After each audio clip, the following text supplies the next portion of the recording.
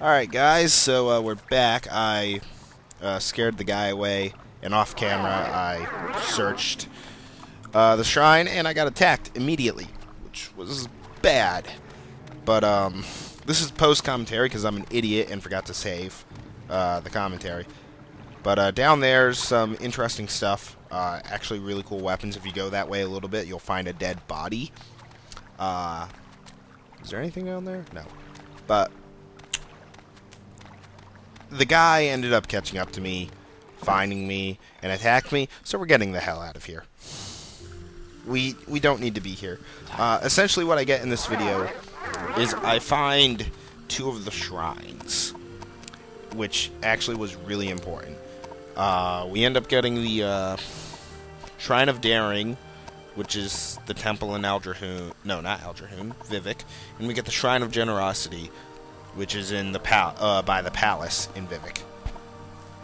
And so I was checking the chronicles of the niche left and trying to see where that goes, and that goes to the Mage Guild, where there's nobody at it right now. So it's really stupid. In order to complete the Chronicles quest, I have to complete the quest of stealing the Kanto or something, whatever it is, from the Mage Guild. So to do the book, I have to do the Tanto, which is really stupid, so I have to keep the book on me at all times. And I still have a crap load of clothes, but the only things that were really needed were the rings. So in video 75, I think it is, you'll see me selling off all the other clothes, because I'm not going to need them.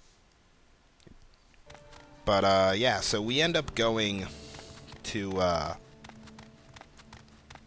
the 2 shrines. I end up having to do some water traveling around it, because I couldn't remember where the boat was, and blah, blah, blah. But we do get 2 shrines, at least in this video. I mean, which is side questing, which is good. But it really didn't make much of a video, especially since I cut out the first 7 minutes of this video, which was me just exploring the like canal works or whatever it is. And yeah, it was bad, because the guy ended up catching up to me and killed me because he jumped in the water, which was not what I was expecting him to do. But it happened. And I ended up going around this whole thing an entire time not seeing the thing, and then seeing the boat guy, and then I realized that I'm at a level above where the boat would be, because I'm an idiot. I'm really bad at playing games, because I don't, especially since I'm in college. 1, I don't get to play them as much as I would like to, and 2, with a game as big as Elder Scrolls, I don't really remember what I'm supposed to do, because there's just so many different quests. With like Spyro, Assassin's Creed, it's, you know, linear. Do this, do this, do this. This, you can end up doing 800 different things at the same time.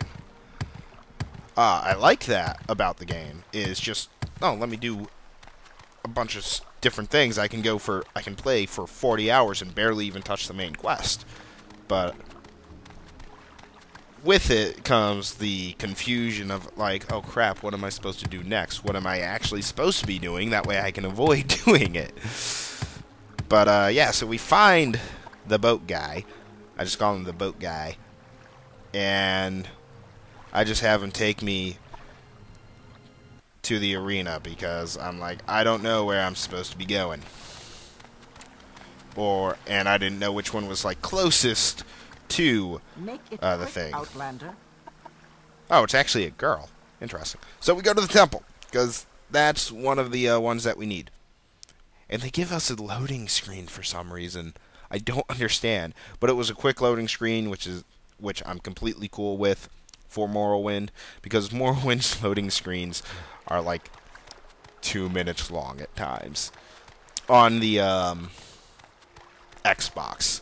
I don't know about the computer version, but it's whatever. And so I was like wondering if, yeah, the puzzle canal, which is under the palace, which I did not know. I thought it was just, you know, the canal works and all that stuff. So we ended up figuring that out, which is always good. I'm happy for that. And so we're at the temple. And so there's the Hall of Justice. Again. Not like we haven't been there a bazillion times. And this guy, he sells spells and potions and stuff. Which some of it's actually alright, but then there's quite a few cheap ones. But like the spells, pretty useful. Cure poison, which is very nice. I end up buying like the really cheap ones. Like Mother's Kiss, 41 gold, healed 10 to 20 points of health. Bought it. And then I bought the cheap one, and I have no idea what his intervention is, and so I just didn't do it. Vivek Hyphane. And so yeah, I'm like asking people, hey, where's the shrine? But there's like no shrine option. Yeah. And Drossakar, whatever, is another quest that we have in Vivek. And so here's the shrine, and the shrine's power. Oh god, I could not believe what it was. It was awesome. Shrine to stop the moon. Yes. Donate a potion of Rising Force. And I'm like, do I have one? I don't even know what Rising Forces do, so... Yeah, like Bargain Force, Rising Force potion. So, yeah, give. The grace of daring. Thank you for your daring, Lord Vivek. I shall not shun risk or hide behind the mask of cautious counsel, for fortune favors the bold. And so I was like trying to figure out what is the power-up that we get in like the top left-hand corner. And I'm like, I don't understand. What is it? And it's Levitate. Oh, it's awesome. Levitate is awesome. Yeah, like if I had the original recording, you would have been like, oh! You would have heard, oh, I'm flying! It's awesome! But it's whatever. And then I find the other shrine, the Shrine of Palace, which is pretty useful. I'm like, 100 gold? Whatever. The grace of generosity. Thank you for your generosity, Lord Vivek. I shall neither hoard or steal, nor encounter myself with profitless treasures, but shall share freely among house and hearth, which gave us Fortify Luck and Fortify Mercantile. Just to get more... Yeah, so like our skills went up 10 points for each, which is awesome, because 20 Mercantile is, you know, good Mercantile. And so, since it's a trapped door, traps don't have, like, lock level things on them. So, I mean, Journeyman's Probe, why not? It helps increase security. So we do this for a little bit.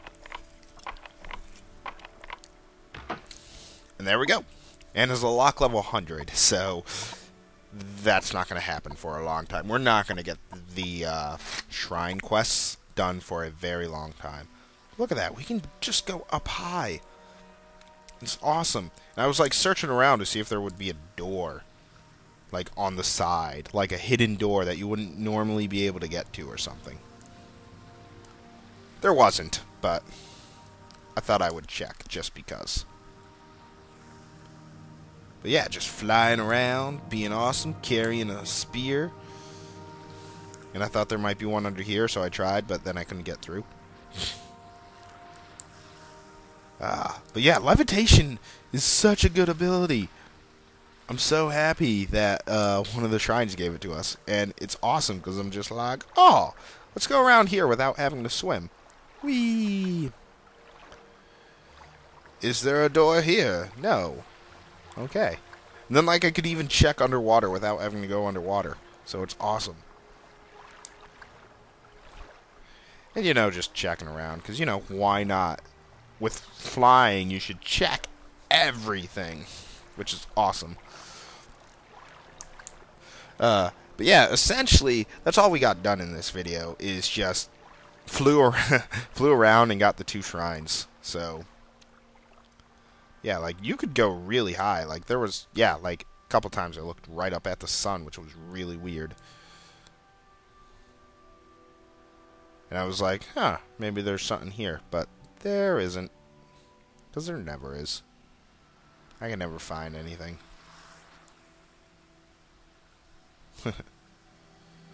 So yeah, that's the palace. We're not going to get in there for a very, very long time. And so so we go talk to this guy and sell some potions that I don't need. And the mercantile works great for it. So like, we sell quite a bit of stuff that I don't need. Like, I have invisibility for some reason. I don't need invisibility because I have that power. And so, I'm just looking around. I don't even know what Rising Force does, so I think I sell one of those. And the Restore Fatigues are useful. I'm keeping those. So yeah, like water breathing, I don't need. I do like how some of the potions weigh nothing. It's awesome.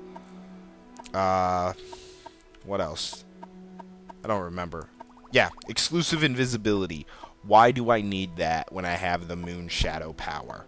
So, like, eventually, when we get, like, the magic and whatnot up really nice, and the willpower and all that, I'm not going to need potions, because it's just going to be, oh, look, I have magic, and I can do all of this, and just have a crap load of spells. Like, look, I asked for 206 automatic sell, which is pretty sweet. And it was awesome.